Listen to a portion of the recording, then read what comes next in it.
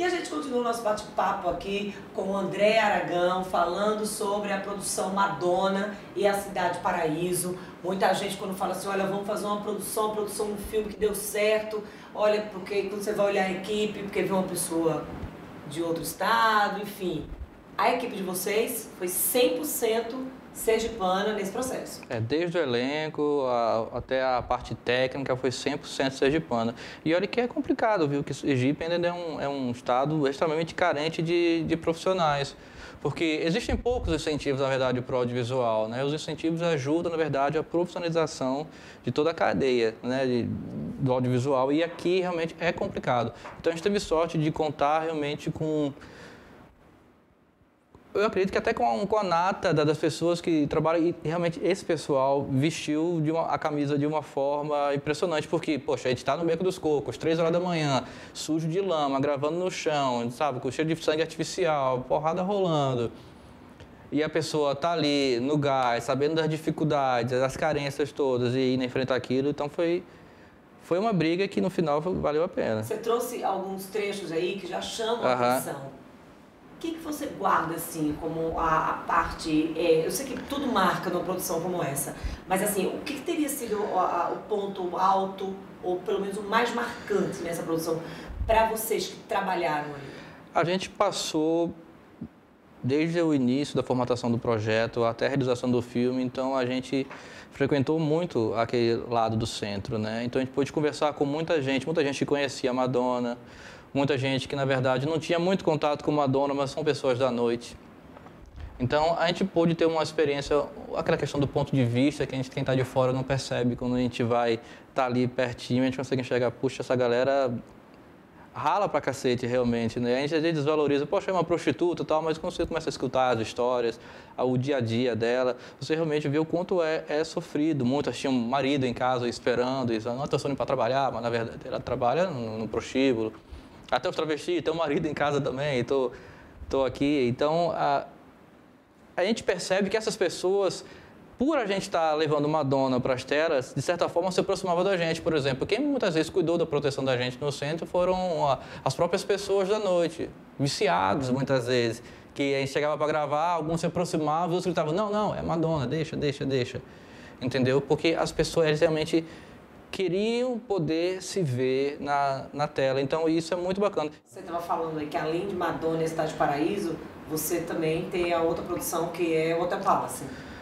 Na verdade, pelo edital, eu fiz o Hotel Palace, que participou também de alguns festivais, inclusive internacionais, como em Cuba. Na verdade, foi o único filme do Brasil. Inclusive eu e Isaac Dourado, nós estávamos lá em Cuba, na ocasião desse lançamento.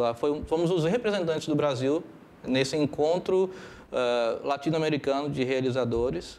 Os representantes do Brasil, no caso, partiram de Sergipe, sabe? E por conta de uma outra ocasião que nós estivemos em Cuba com outro filme, o Derredor, um filme que também participou de mais de 30... Isaac estava conversando com a gente sobre o filme também. Isso, a gente participou de mais de 30 festivais, a gente ganhou mais de 10 prêmios em Brasília, na Índia, em Alagoas, então a gente ganhou prêmio pra caramba. Foi o que, na verdade, instigou muito a gente a querer fazer cinema e não desistir. O filho do Isaac é o protagonista do filme, um filme que a gente fez com R$200, quer dizer... Não existia um edital ainda daqui, então as pessoas faziam, arriscavam, davam cara a tapa, depois foram surgindo os editais. E assim, vocês vão trazendo, através dessa produção de vocês, vão fazendo um resgate também da história, né? Tipo, eu morei no Hotel Palace, meu pai foi gerente de lá, então no final dos anos 80 até início dos anos 90 eu morei no Hotel Palace, não pude acompanhar de perto muita coisa, então... Eu passei a testemunhar o declínio, então é triste você ver uma coisa que você sabe o quanto é importante, o quanto de história, o quanto de cultura, o quanto de decisões importantes foram tomadas ali, hoje está abandonado. E eu acho que é parte também do realizador audiovisual é saber o seu papel na sociedade, saber, poxa, o que eu tenho que fazer, qual é a minha função. Eu acho que Sergipe é extremamente carente de memória. Sabe? A gente não sabe de onde veio, a gente não sabe para onde está indo, a gente não sabe quem foram os escritores daqui, a gente não sabe quem são os cineastas, a gente não sabe quem escreveram as músicas, a gente não tem uma referência de nada praticamente. Então, acho que parte do nosso trabalho é realmente resgatar essa memória, preservar e apresentar e deixar aí. Falando em Hotel Palace, a gente teria um trecho para mostrar para quem tem em casa? Claro, com certeza. Vamos lá. Então a gente já aproveita aí essa linha aí, a gente já mostrou Madonna e aproveitando aí que você está falando, porque assim, o Hotel Palace é importantíssimo para a história com certeza. de Aracaju, para a história de Sergipe, então a gente mostra um pouquinho para quem tem em casa. Aqui não existia Hermes Fontes, não existia bairro Salgado Filho, não existia nada. E tinha o bar do meio ali, que nunca foi no meio, numa esquina. Aracaju tem essas coisas, né? O bar Sete Portas também nunca teve 7 portas, são 5 portas. Mas isso, dizem que os bêbados nunca acertavam a saída. Diz que aqui tem 7 portas, entendeu? Do bar. Esse prédio daqui era a Secretaria da Saúde, que sempre funcionou como Sergi. A gente tirava a breografia. Ninguém chamava radiografia, era a breografia. E aqui o Hotel Palace, que anteriormente era o tiro de guerra, ou seja, era o exército.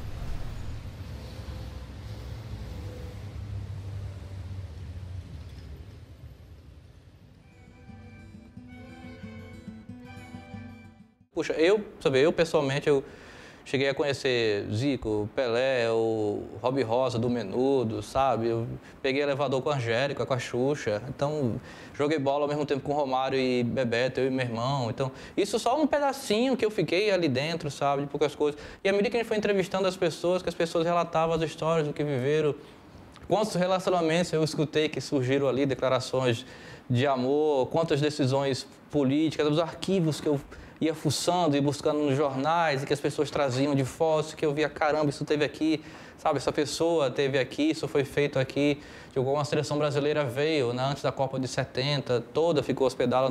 E, por exemplo, não existiam leitos suficientes para ocupar todos os radialistas que vinham para Sergipe, toda a equipe técnica da seleção, então a nata ficou no Hotel Palace, o restante na casa de um ou de outro, assim, que iam se ajeitando. Então, são essas histórias de construção e surgimento da nossa cidade, a própria Petrobras que veio para cá, coincidentemente no mesmo período da nossa cidade, que deu um grande boom de crescimento imobiliário e cultural. E a gente vê que hoje está ali no centro, a juventude passa e sequer sabe o que foi que aquilo ali contemplou, o que é aquilo, e esperando, eu não sei, cair, se acabar. E aí as pessoas passam por ali, milhares de pessoas passam para lá e passam para cá, e assim.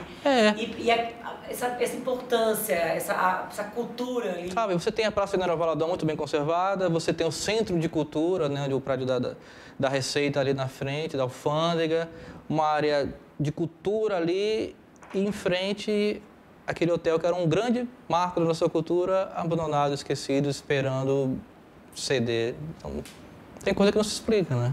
Lamentável, tem memórias que as pessoas querem apagar, mas ainda estão ali. André, parabéns pelo trabalho de vocês, o seu, o de Arthur.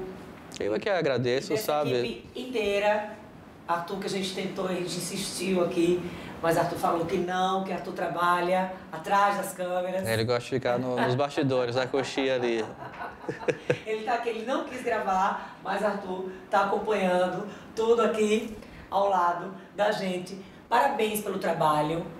E assim, que vocês continuem com essa persistência, porque assim, a importância desse resgate não tem preço.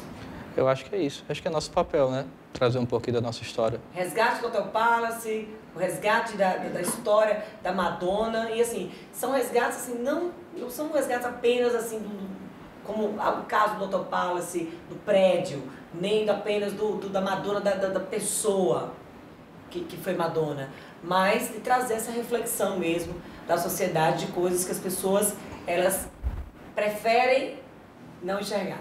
É isso aí. Acho que é a nossa função, né? Trazer essa reflexão que as pessoas pensem, puxa, o que eu estou fazendo, né? Parabéns pelo trabalho. Eu vou ficando aqui com o André e você que está em casa, aproveita para curtir mais um trechinho dessa produção, dessa turma aqui, turma 100% sergipana nessa equipe. Bom dia, senhor. É que eu estou fazendo uma pesquisa. É o senhor zelador daqui? Por quê? Porque eu estou fazendo uma pesquisa sobre o Hotel Palace, para contar a história desse lugar. História sobre o quê? Sobre o Hotel Palace. O senhor pode me dar algumas informações? Bom, se você falar de mim, eu conto tudo. 3 minutos. Vamos por aqui, vamos.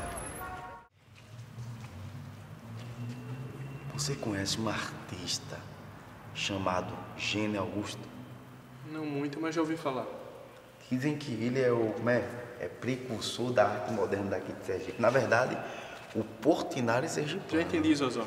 Pode continuar, por favor. Ah, já entendeu? Pois então, a gente está aqui diante de Gênio Augusto. Ele pintou isso aqui no interior do restaurante X-Pierre no ano de... É tão bonito esse nome, né? X-Pierre. Você sabe que é francês, né? Pois é, ele pintou isso aqui no ano de 1972. Aí... 1962. Tinha ali na pintura. E foi?